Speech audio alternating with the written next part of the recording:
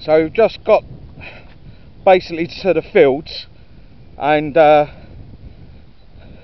all the way here Archie's been really overexcited. It like really sort of anxious. It is overexcitement. So what I've done is I'm putting him on the tether straight away, because we just got to here, and up in the distance over there was some people with some dogs, and I let him off, and instantly his first move, his ears pricked up. He saw the dogs and the people like 300-400 yards away, and his first instinct was to just run for them. Now what I did is I didn't panic or anything.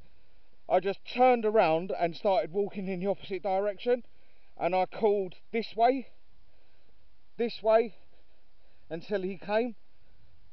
And when he came back, I just put him straight on the tether, because if I'd have left him, he would have just bolted for these people and their dogs. And because we've just got to the fields, the last couple of weeks, what I've done is I've just let him off and given him that freedom to just run around and be free.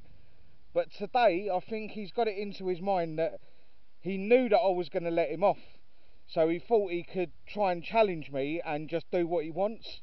And I could sense that all the way here, like walking along the road and stuff. I could see that he knew that I would probably just let him go. And yeah, so what I'm going to do today is I'm just going to keep him on the tether for an hour or so, and we're going to practice the recall again, basically go back to square one, and just hammer it home with him again. Because with dog training as well, it is very much sort of 2 steps forward and 1 back every time, and this can go on for a while. But if you try and run before you can walk, sort of thing, then what he's going to do is just take advantage of you. And you just got to try and identify that problem before it happens. And I could tell from his body language that he sort of knew that I was going to let him go. He knew it. As soon as we got to the grass, he got very overexcited, started really pulling on the lead, and he was looking everywhere for other dogs. So I knew instantly that we was going to have a bit of a problem.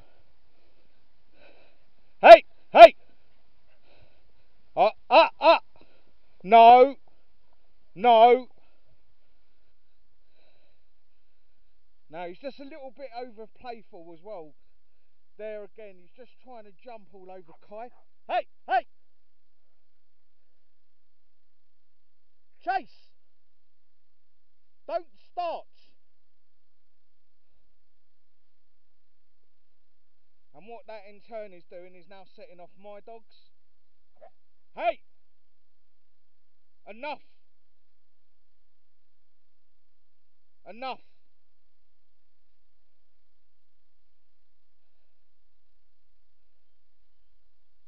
So it might seem like I'm shouting at them and screaming at them, but I'm not.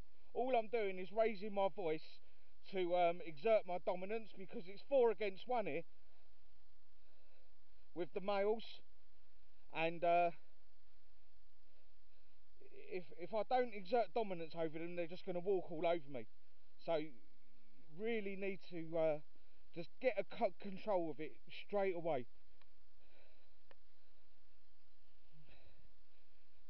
Especially when they're this age as well. When they're this young, you need to get control of his emotions instantly, and the only way you can do it is by being very dominant with him.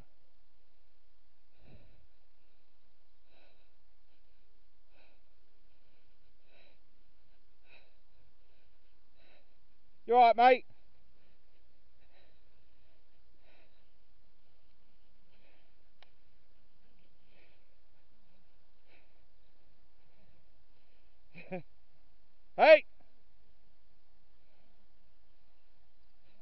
Come on, this way. Have a good day, yeah? Stay there again. I know this guy. He's got two very little dogs.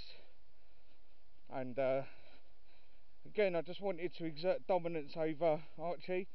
Just make sure that he doesn't snap or get too excited. And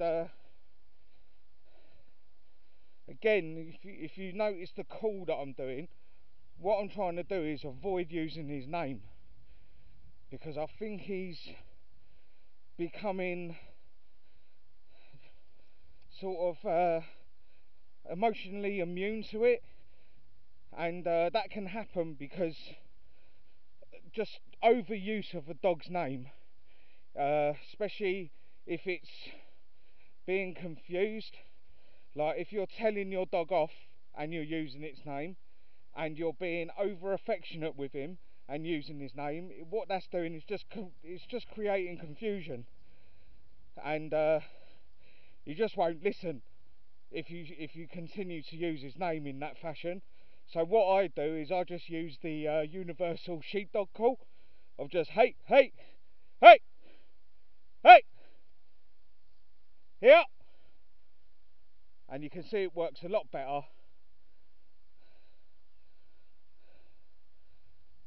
And when you use that call, you can put a lot of dominance behind it just by making the call come from your stomach, and the deeper, hey, hey, this way, Archie, hey, hey. He's just gone round the tree there. This way, hit, hit, good boy. Yeah, so like the call is the key to behavioural problems, especially with young pups. I had the same problem, like this problem that you're having with Archie, with the what you're calling aggression, with this growling and snarling. It's not aggression. Um, he did it again in the car park this morning. When I first got there, he started to get a little bit overexcited, and he started growling and snarling, a little bit of a bark. But it's not aggression. A lot of people mistake it for aggression because obviously he's barking at another dog. But if you look at his body language, and if you study canine body language, you can tell the difference from the shape of his tail, from how his ears are standing or laying down, the use of his gums, if his teeth are showing and stuff like that. That's all signs of aggression. Also, his tail will not move; it will stand basically upright in a vertical position, and he'll take a stance where he'll put his head lower to the ground and his backside a little bit higher. That suggests aggression. But what I noticed in the car park is it wasn't aggression. What he's doing is it's overexcitement, and it's all it is his age. It's just because he's still so young, and he's just getting very excited. He knows where he's going. He knows who I am.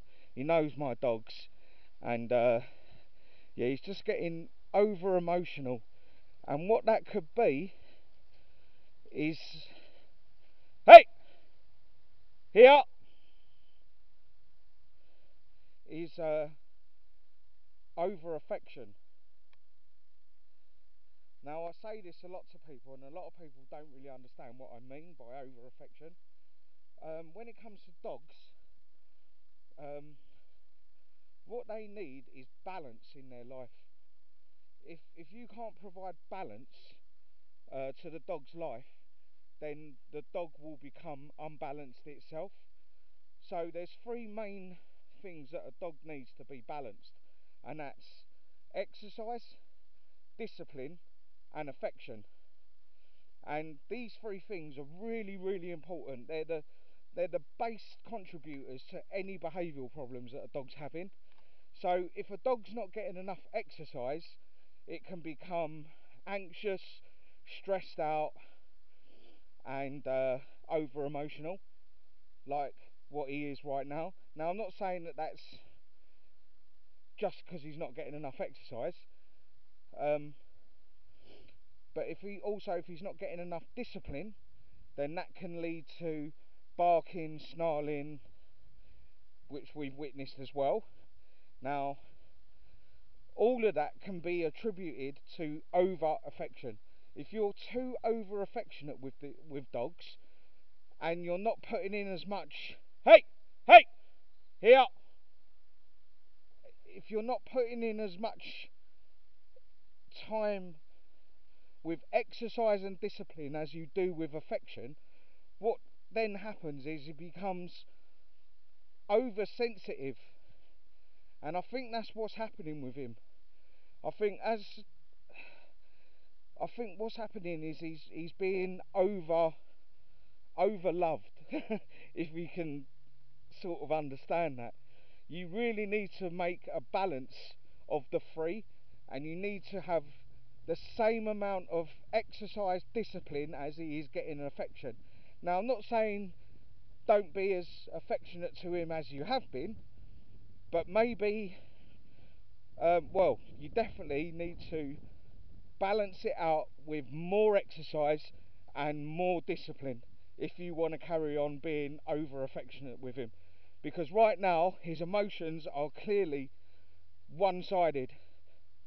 He's too over affectionate. He wants to get involved with everybody and everything, and that just suggests to me that he's being cuddled, loved and praised every minute of the day, which is not a bad thing. It's not a bad thing. But again, if you don't balance it out, it can lead to serious problems.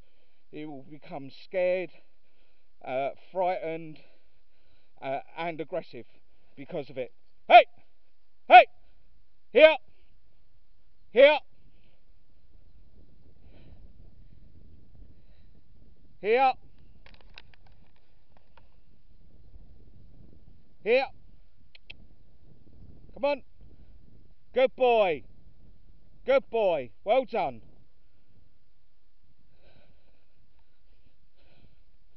So,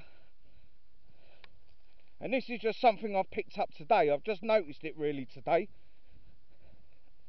because last week he wasn't this overexcited. But good boy.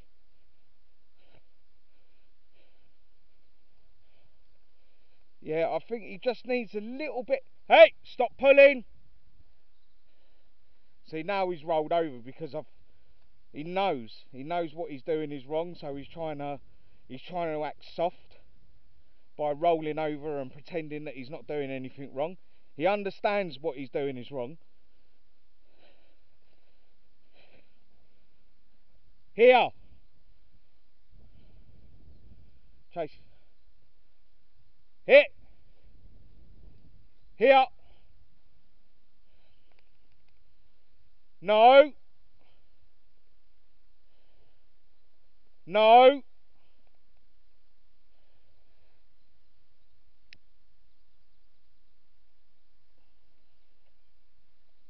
And you can already tell, this has just been, 15 minutes now. He's already understood that he can't jump all over Kai. If you go back a little bit, hey, down. Now what's going on there is Biggie is just basically trying to exert his dominance. Hey, because he knows that. Hey, stop eating that, Chase. Bully, stop eating that. No. Right, let's get away from here because there's too many mushrooms.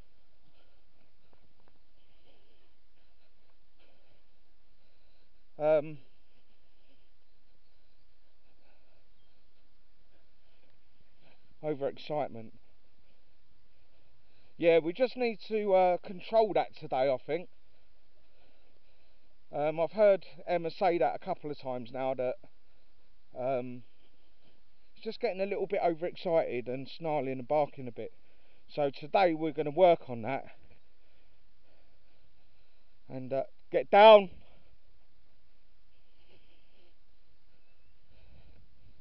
Right, we've got some dogs behind us here, and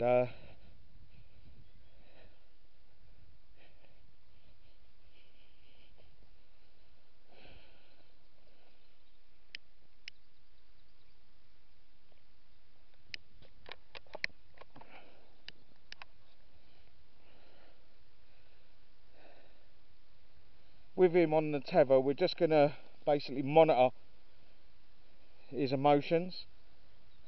He knows that the dog's there. He knows he's on the tether and he can't go too far.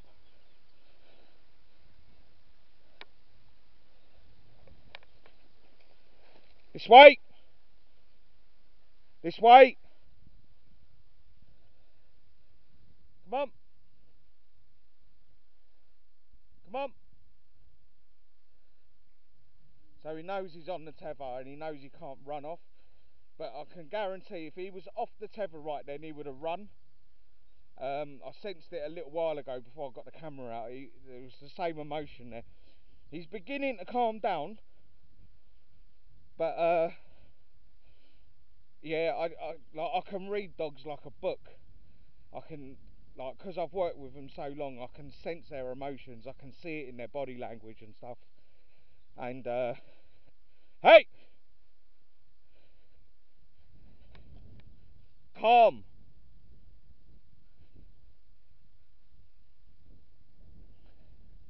Calm.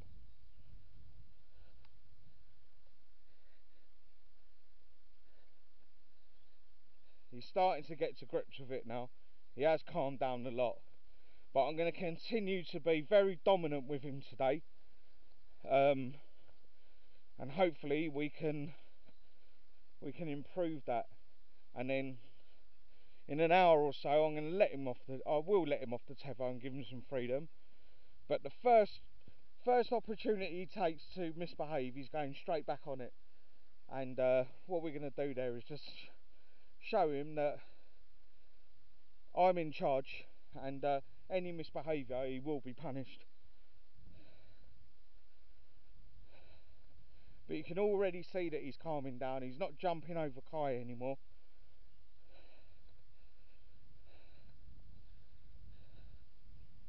Good boy. Good boy.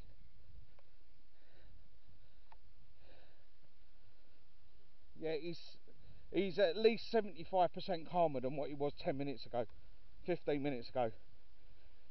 There's been a dramatic change. And as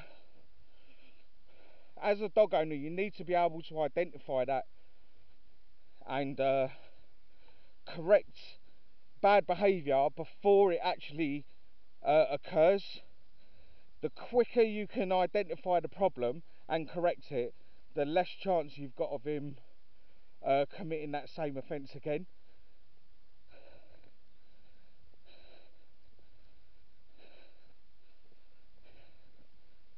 Good boy.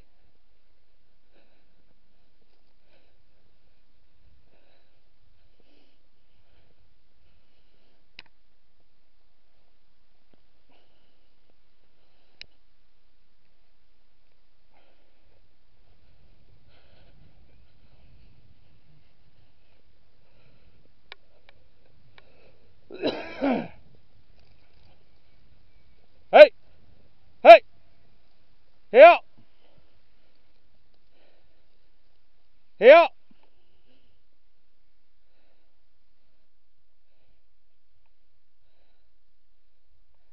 Good boy, Archie. Biggs.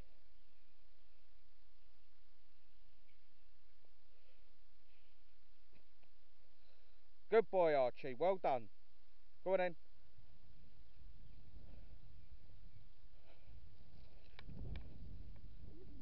Hey, calm.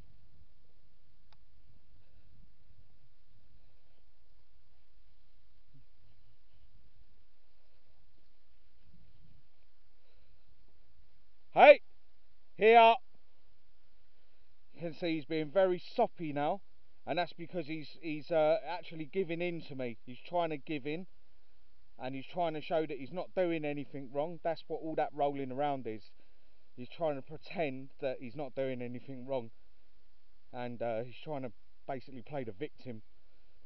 But he knows, if you understand the dog, you can tell that he knows he's doing wrong, but he wants affection. Yeah, and he's seeking affection from me to approve of his behaviour. If you offered affection right now, what you're doing is basically saying it's okay to do what you're doing. And what I'm doing is I'm turning the table on him and I'm saying, no, it's not okay to do this.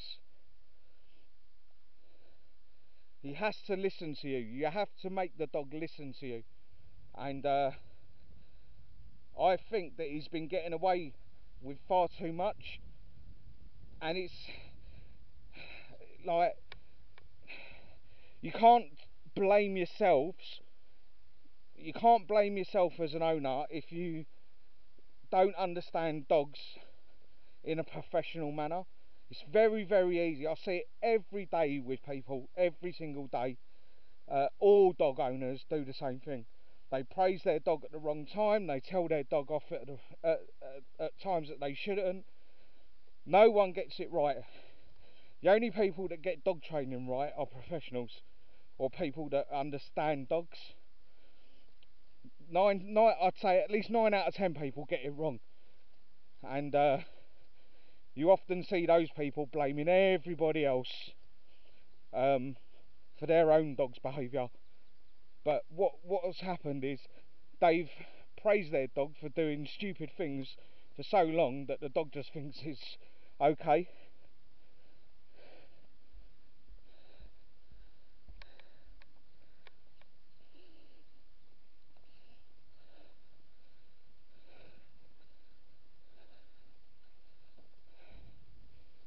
Hey, hey!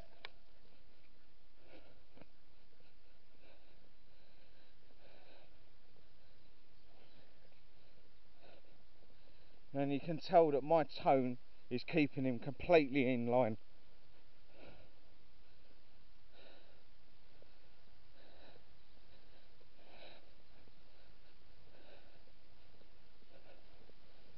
And this is what puppies, they need this. They need guidance. All dogs are looking for a leader, a pack leader, and if you don't provide it, basically the problems begin. And I think that's what the problem is with Archie right now, is that there isn't a pack leader within his ownership right now, and there's no one standing out above the rest. I think he's being treated too much like a baby. He's being loved too much. And again, it's not a bad thing to love your dog, but like with my dogs, for instance, I don't pet my dogs at all. The only time I ever pet my dogs is when they do something right, and what I do is I use affection as a reward basis. I don't offer affection just for the sake of it, because you're just making your dog soft and stupid. Come on, let's go. So, but with Bully as well, I've only had Bully a year, and he was going through this same problem that Archie's got right now. Exactly the same problem. When I first got him, he was snarling at other dogs, he was barking at other dogs, and it wasn't aggression, it was just overexcitement. He wasn't used to being off the lead and being free. He wasn't used to being told no. And now, a year later, I can just leave him to it. He doesn't bark at any dogs anymore. He doesn't get aggressive anymore. And what that is to do with is a balance of exercise, discipline and affection. And it has to be a really good balance. You have to get it so right. Hey!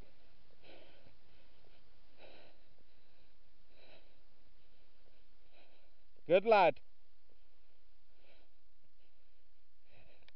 And it's such fine margins that it's one of these things that the older your dog gets, and the more research you do into behavioural studies, the more in tune with their emotions you become. But as I said, this is something I've learned like over the years. Like, I've been doing this 30 years, so for me it's just second nature.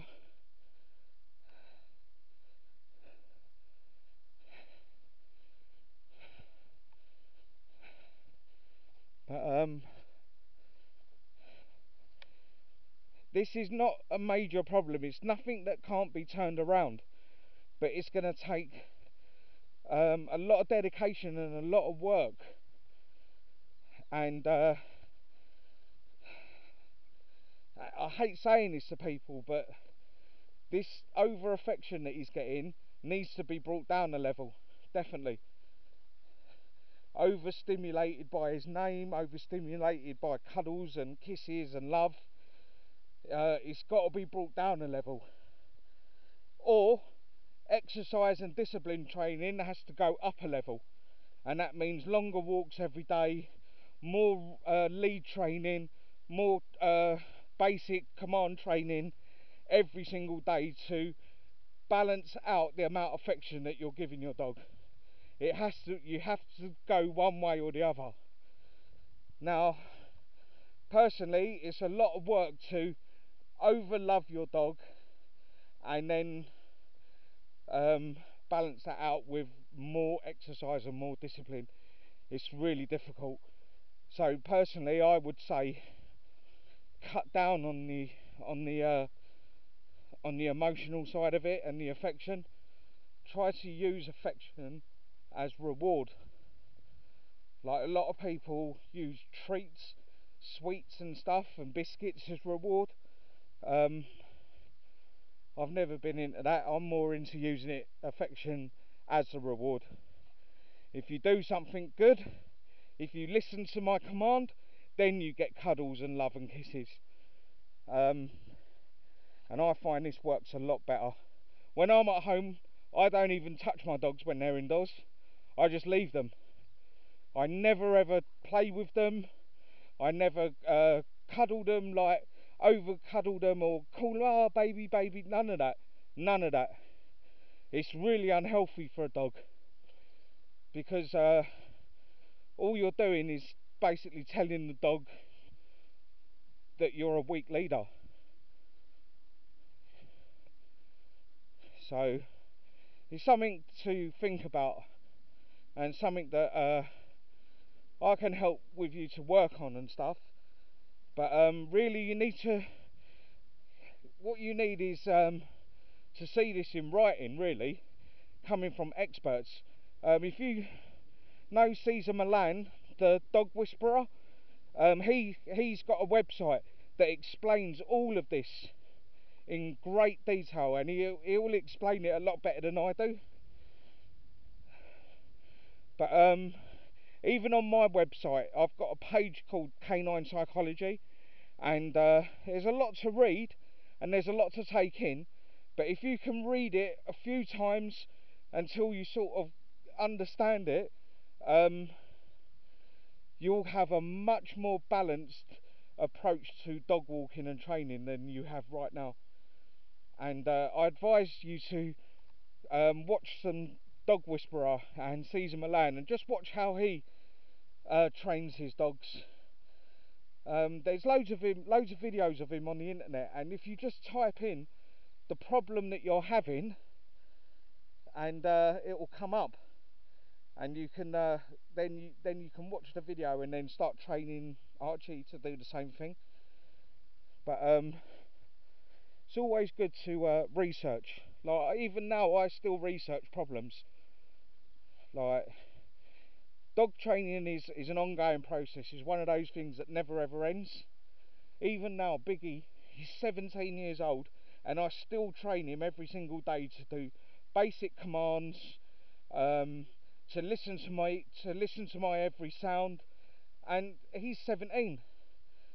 So it's not something that you can just do in a few months and then just leave. You have to do it every single day, every single minute of the day. But I just wanted to get that out on this video, just to try and help a little bit, because I can see the problem that he's having, and I can identify it straight away. But he's a lot calmer now, and I think if I was to let him off right now, he would be okay. And I think I'm going to, as it goes, I'm going to put the camera down for 5 minutes because my arm is going completely numb. But yeah, I'll start doing some more videoing in a minute.